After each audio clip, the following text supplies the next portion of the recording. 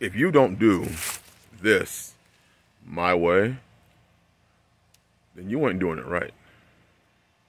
You see, my way is the only way to do this thing correctly. And if you don't do it the way you see me do it, if you don't do your gardens the same way you see me do my gardens, if you don't homestead the same way you see me, if you don't fellowship the same way you see me do it, then you ain't doing the shit right. I know y'all already know I don't believe that, but how many of y'all heard that? When people will tell you, literally look you dead in your face and tell you that if you don't do this thing the way you see me do it, that's sin, it's wrong. I see that in the faith a lot, and I see that in society. Oh, by the way, shalom, following Yeshua. Welcome again to the rock.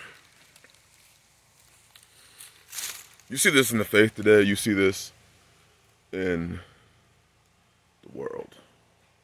People will tell you that you're not living the book right, or that you're not living it the way it's supposed to be intended, unless you do what they do. Even though that's not what the book says. The book don't say that. The book don't say you have to do it the way they do it.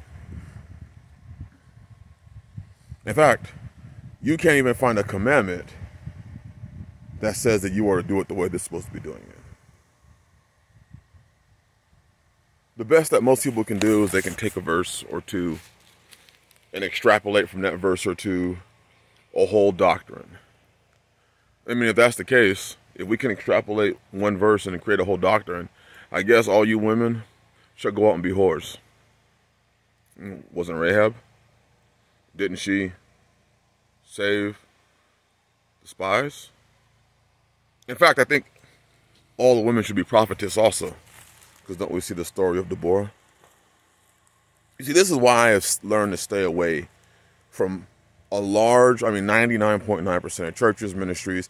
I don't get anywhere near them. Because everything that they teach and preach is you submit to them. You turn over your leadership or your authority as a man to them. You turn over your family, your resources to them. You obey them. And then today you see that same thing in the system. People tell you if you dare protect yourself, something's wrong with you because, you're supposed to call the police. The police will come and they'll protect you. Even though logically you can look at it and say, well, it takes the police a response time of 8 to 10 minutes to get there and I need them right now. I'm supposed to wait for the police to get there, and by then my children are harmed, my wife is harmed, I'm harmed, the house has been ransacked, children have been, things done to them that are just wicked as shit.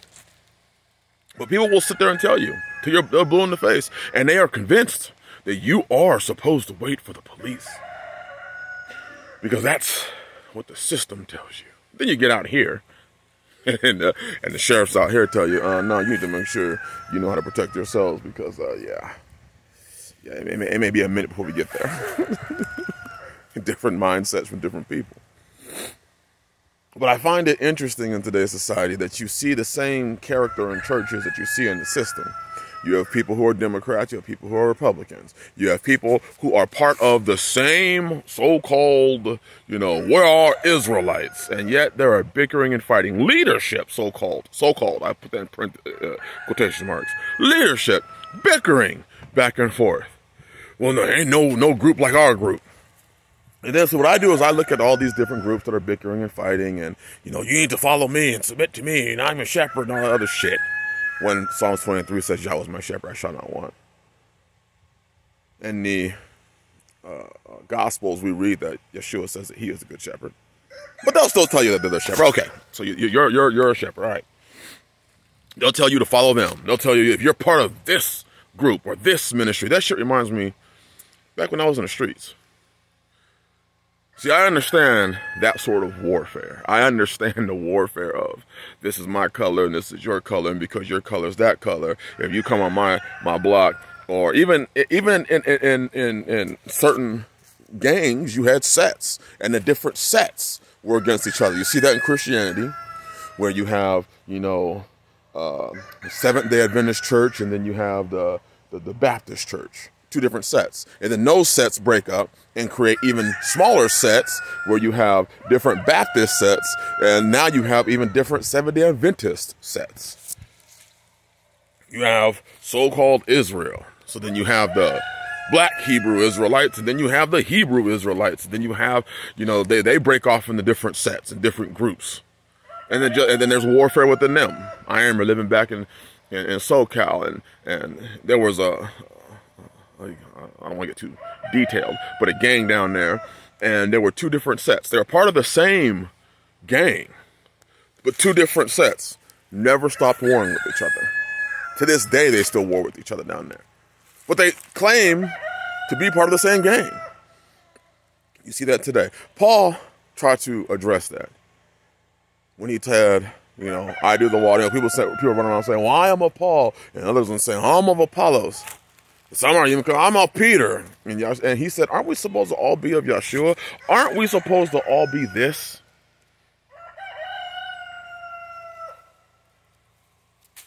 Do you see the division? And for me, the division is no big deal because I just sit on the outside and watch it all. I sit on the outside and people send me videos. Did you see this? Did you see that? Did you see this? Did you see that? And I sit back and watch. And I said, I thank Yah that I obeyed his word and I focused on my own work. I thank Yah that I'm no longer part of that shit. I thank Yah that I'm no longer banging on another person or banging on another set.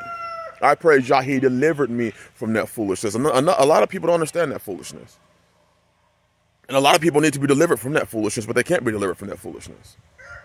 If this person did this to me, one of the things that I've learned, because I was also part of that atmosphere and was done wrong. Okay. But I'm learning continuously to not have that, one of my brothers said it recently, that battered wife syndrome, that battered woman syndrome, where you get battered, you are getting literally, or battered man syndrome. Shit, the way things are going today, you see just as many men who are going through emotional abuse with, the woman that they're with. Women just abusing the shit out of you emotionally. That's real emotional abuse. But then you have the men who do this shit to women. And they stay around and they keep, in contact because they're battered. And even though they are the victim of it, they need it to function. They need that abuse. They need that hurt. They need that trauma. So I am learning to this day, just walk away from some of this. I'm learning, don't contact a lot of the people. Don't figure out what happened. Mind your own damn business, Chris. Follow Yah. Keep the commandments. Fellowship with those that are like-minded, that also are striving in this walk, who aren't caught up in all this bullshit. When you realize you don't have a dog, a pony in the race of pride versus pride, and you're sitting out here trying to figure out how many more gardens you're going to put in. You're trying to figure out how many more chickens you're going to butcher. And you're figuring out, I have another pregnant goat. And, my goats are multiplying. And you're figuring out, man, I have a really big family. And I'm leading and guiding them. You realize you ain't got time for all this bullshit. You realize a system is falling. I ain't got time to be sitting here listening to people argue over scraps, trying to figure out this, that, and the other. I've learned that all these things are supposed to happen. These groups are supposed to fight. These ascensions are supposed to happen. There are supposed to be distractions in this walk. The system's distracting you. And then you go to the proverbial, what we would call faith. And I'm not speaking against the faith. I'm speaking against these groups that call themselves of the faith. But it's all distraction. It's all there to garner your attention, to take your attention off of where it's supposed to be on, which is the Most High Yah and His commandments. Men taking care of your family, wives honoring, submitting to your husband, children obeying your father and your mother, so that your days may be long.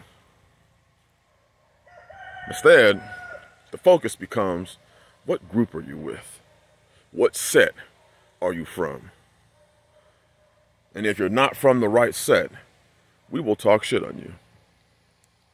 We can't fellowship with you because you're not part of, you don't have this emblem on your shirt, or you don't say his name the way I say his name, or you aren't our brother because leadership said you aren't my brother. What did Yeshua say? Who is my brother? Who is my mother? Except they that keep the commandments of Yah. Then we read it in one of the Johns. I can't remember which one. But if a person does not believe in Yeshua HaMashiach, how is he your brother? So there's two great standards set right there. You believe in Yeshua HaMashiach, following Yeshua, and keeping the commandments of Yah. That's it. But when you start getting into the telling me that I'm not this and I'm that, the reason why following Yeshua, I had people say this about me, hey, the reason why following Yeshua won't take people's tithes and offerings is because he doesn't want accountability. I had somebody tell me that. Sent me an email. I had somebody, the reason why you won't let people move on to your house, move on to your properties, because you don't want accountability. I'm like, man, this is interesting.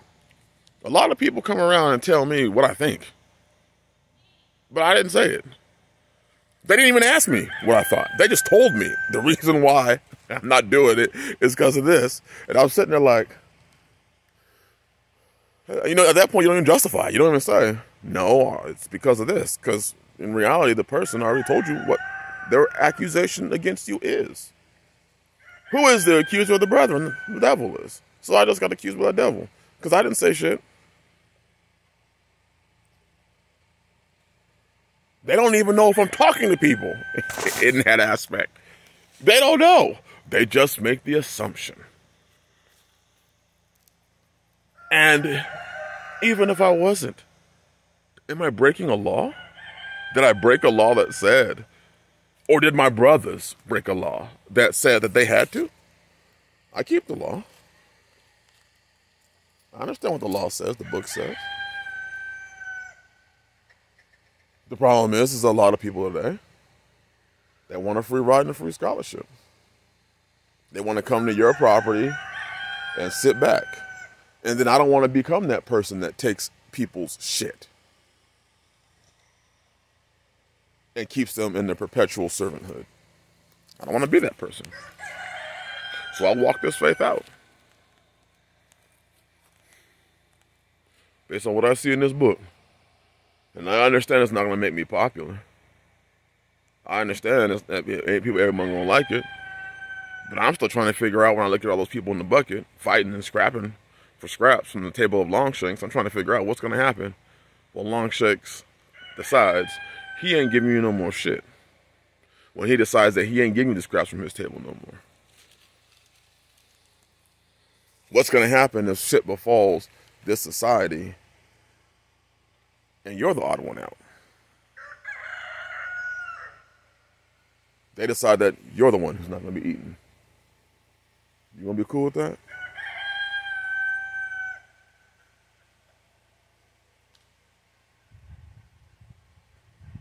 You better get real with your faith. Better get real with your walk. But this is just another reason why I and many of the brothers I fellowship with, have decided that we're going to serve y'all and keep the commandments. We're going to keep our own preeminence too. We're going to fellowship with other brethren. We're going to submit ourselves one to another. We're going to keep our own preeminence too. Ain't nothing wrong with having Yah as my shepherd. Because if I have him as my shepherd, I shall not want. He will make me to lie. Well, you go ahead and read Psalms 23. Because when he leads you beside them still waters, and when he restores your soul, there ain't nothing like it. No man can come close to that. Bless y'all. I know this is kind of a long video, But this is kind of my response to all the drama that I'm seeing out there. I'm focused on me and my household and my brothers that are walking this thing out. I'm not focused on the drama, because the drama is always going to be there. And these same people that are in drama today were in drama yesterday, were in drama last year, were in drama the year before that, and will be in drama in their future. I try and strive to walk peaceably with all men. But I also know when it's time to separate myself from men. Shalom.